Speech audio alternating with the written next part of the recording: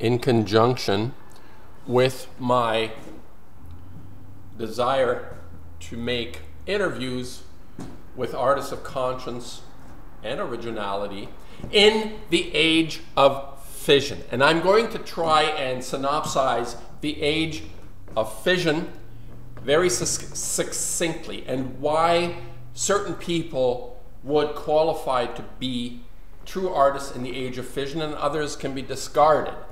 And I'm going to reference throughout history. And I'm going to reference art and people that have expressed themselves, brilliant people of genius, understanding, intelligence, supreme intelligence and insight. And I'm going to now express why this age, what I will now call the Age of Fission, no longer the Stone Age or the Iron Age, the Bronze Age, the Enlightenment even, the Industrial Age, obviously, very close to our hearts, people. We are the progenitors of the Industrial Age. Where are we now? In the Age of Fission. We have mutated into the Age of Fission.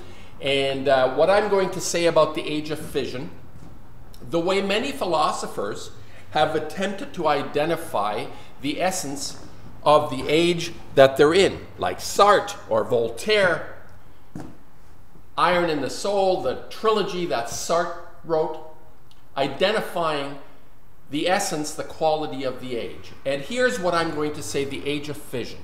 In 10, 20, 50, 100 years, when this will, yes, there is an if, because you have understood, if you have listened to my YouTubes, I believe this to be an extinction level event. The Age of Fission is not the same as it was 100, 200, or even 70 years ago. We have entered a new age. And the new age of that we are now experiencing is an Age of Fission, which has directly, it is a direct result of inventiveness, genius, intelligence, giving us the most destructive, lethal elements found in the universe to biological matter, obviously. If you go to the sun, you don't care. The sun is fusion. The sun is fusion. I'm not sure if people understand the difference. Fusion and fission are two different things. Both are lethal to biological matter, but fission is something that was man-made. It's an invention by mankind. And what I'm going to just synopsize in what I believe to be the Age of Fission. What will distinguish the Age of Fission? Is it the complete, total destruction of biological matter on this planet called the Earth? Or is it the revolution in our psyches, a complete reversal in our psyches from the past? And I'm not disparaging the brilliant minds that have existed before us, but remember what I'm saying now, the brilliant minds. I'm really not interested in the brilliant minds anymore. I have said this, I'm not interested in the art of the past as an example of our brilliance in terms of our minds, in terms of what we're capable of doing. We are capable of extraordinary things. We are incredible. We are children of imagination. We are the children of the juice of life. We are the progenitors of possibilities. We are ultimate possibility. And where are we going with this possibility? And I'm going to now synopsize the Age of Fission. The Age of Fission. I have termed this, the way I have termed Fukushima to be Fukushiva, the version of Krishna let loose, finally, on humanity, not as an analogy, an allegory, but as a physical form. The four-armed God predicted by the Bhagavad Gita, unleashed on us physically through Fukushima, Chernobyl, and all the other plants which potentially could become has already become the most lethal event in the history of biological life on the planet, our doing. The Age of Fission. Synopsized. What if we are able to survive through this incredible challenge. And again, no one is addressing this challenge on the ground with boots, with fixing Fukushima. Fukushima is allowed to spew all its garbage. The Age of Fission will be remembered as the most lethal toxic event to all of biological life on the planet, with the exception that our minds transitioned into the most powerful phenomenon known to humankind. I don't know about other life forms, but known to humankind as an example of humanity.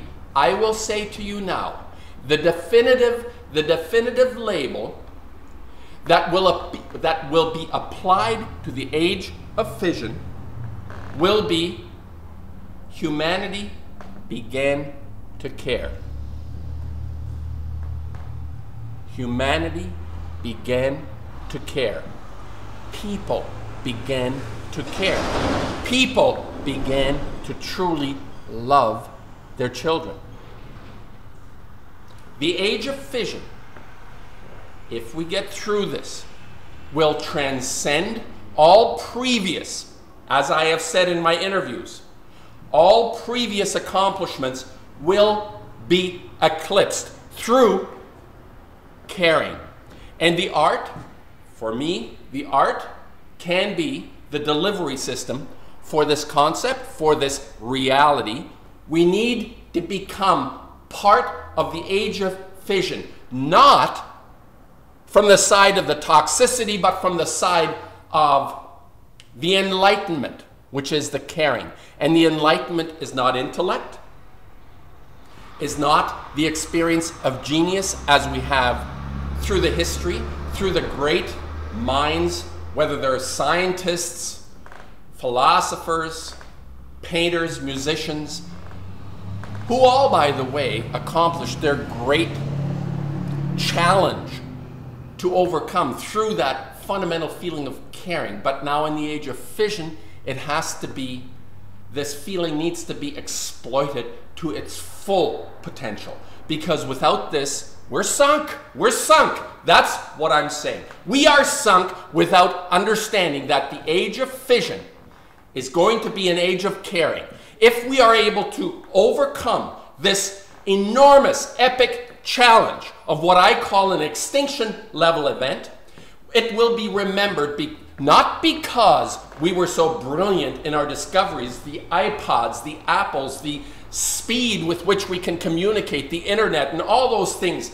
They will be footnotes to what we actually accomplished as human beings, and that is to become once more when we were prehistoric, before Namur and Akhenaten and all these subversive elements in our psyches that have destroyed our psyche. We will become what we're truly capable of, which is caring.